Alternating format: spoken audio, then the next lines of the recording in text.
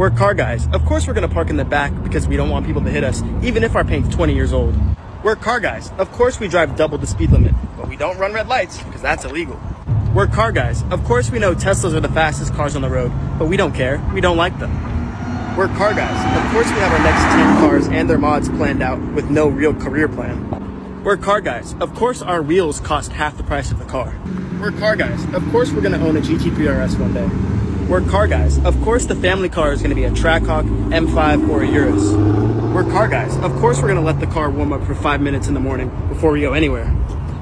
We're car guys. Of course we're gonna ask the random old lady in the parking lot if she wants to sell her stock S14. We're car guys. Of course we know every trim level of the Dodge Charger, but we can't remember your favorite color. We're car guys. Of course we're gonna floor in the tunnels. What else are they there for?